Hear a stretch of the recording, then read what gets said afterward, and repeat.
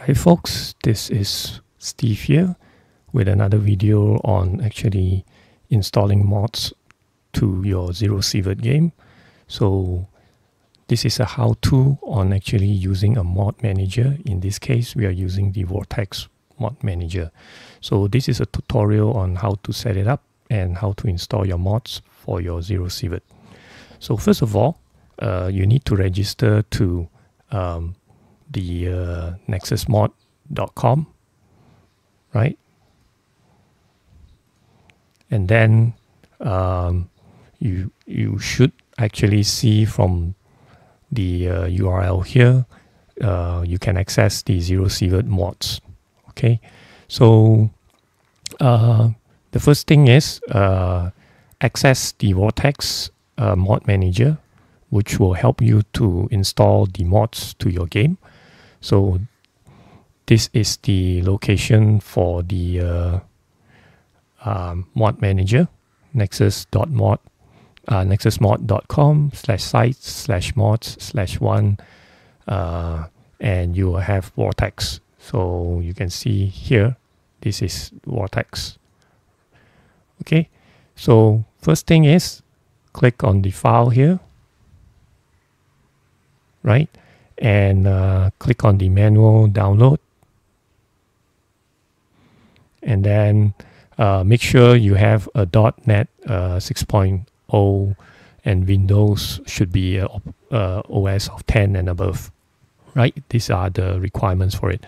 So once that's available, click download. And then you should be downloading this exe installation file, which is around 162 megabytes.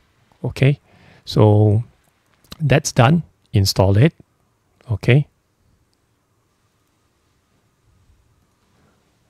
so once you have installed this, the Vortex mod manager,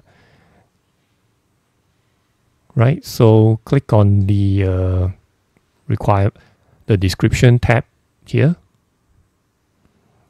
Click on the requirement. And then scroll all the way down and you will find a ZeroSievert Vortex extension. So launch that up and you will come into ZeroSievert Vortex extension. Okay, this is like a plugin to actually install your mods for you. Okay, so once your Vortex mod manager has been up, okay, then the next step is you need to download the ZeroSievert Vortex extension, okay, for your mod manager.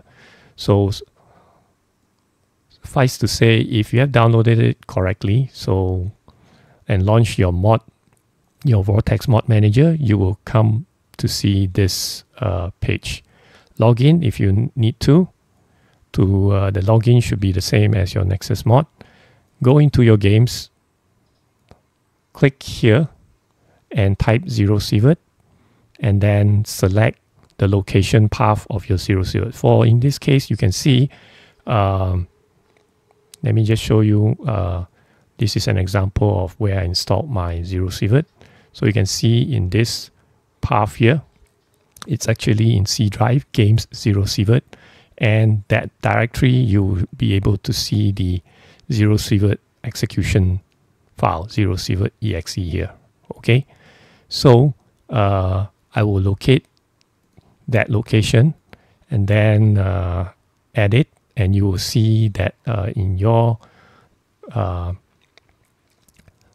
Vortex mod manager, the path of the game is actually added here. Okay, once you have successfully added the game location, right, then we'll actually start to install the required mods for ZeroSievert. Okay, so if we go into one of the mods for ZeroSievert, which is Escape from Zarkov in this case. Okay, so we want to download this. So if we click on the description box here, scroll to the requirement, you will see that it requires 4 other mods that needs to be downloaded. Okay, so if we click on all these links, it will launch the respective mod pages. So let's just say custom sprite framework. So it launches this page. Okay, the custom sprite framework. And then what you do is click on the file tab here and then click on the mod manager download, right? So don't close your Vortex mod manager, let it run at the background. So here, just click download, right? And click slow download here.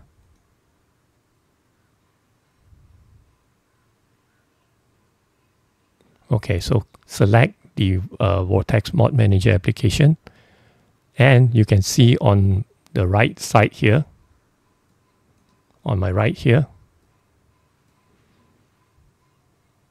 and then on the mods, clicking on the mods here, you see the custom sprite framework being downloaded.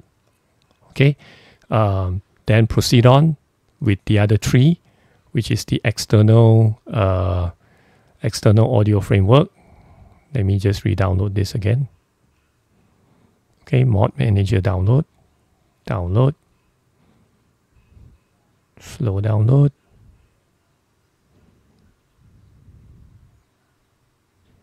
open Vortex, and you will see my external audio framework being installed here on my mod manager, right? Proceed on with the JSON override framework.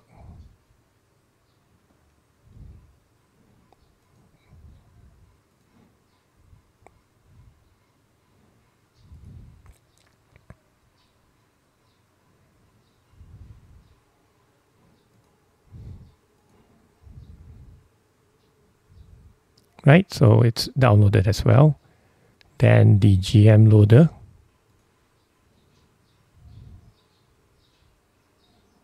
Right, so there are two files that you need to download for the GMLoader.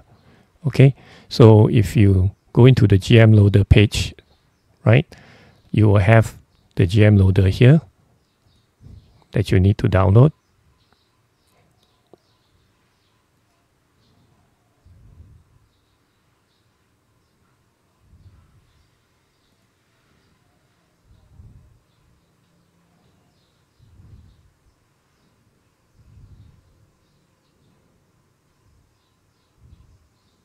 Okay, the GMLoader, and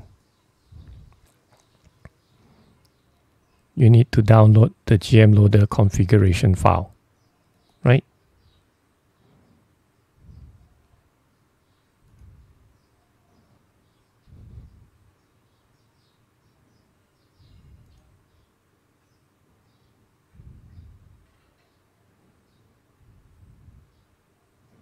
Okay, so where we are right now on the mod manager is we downloaded all the prerequisite files for the mod, and we need to now download finally the Escape from Zarkov mods.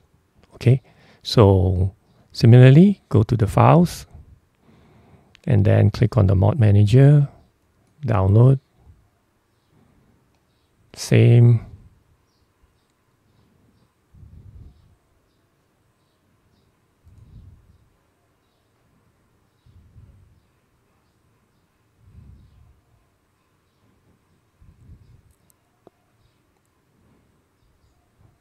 Okay, so it's downloaded. So now for the EFZ, there are actually a file which is actually the patch here. So the patch will require to overwrite the existing mod. So let's download this.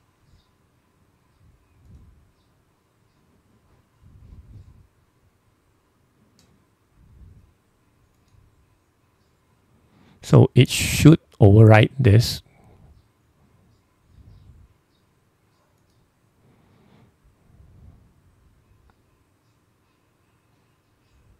So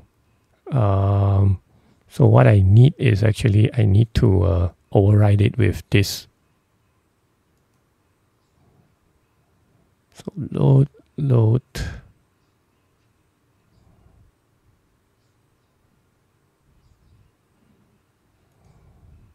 Okay, all these files. Right, so the patch I will need to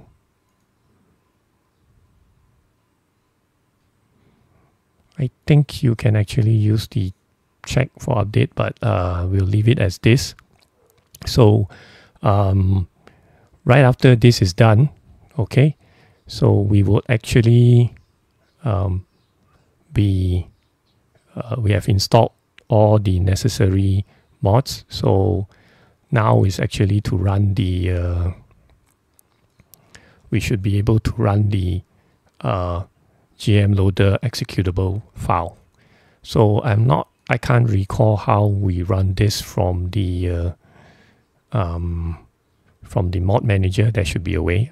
So let's just for the matter of time, so let's just go back to the directory. So now after we have actually installed that through the mod manager, you'll see a new folder, mods here, and you will see your GMLoader executable being unzipped here as well. So what you need to do is just double click this and it will launch a console, right?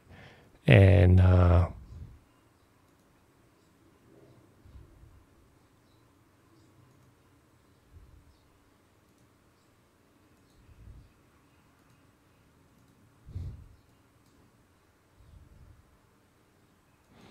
so once that's done, it will launch the game automatically, right? And then you can actually verify your EFC similar to what I have actually described from the other videos, which is just check the game menu. You will see a EFZ 1.11 in your menu screen. So hope this is helpful. Thank you for watching. Subscribe if you have not, and see you.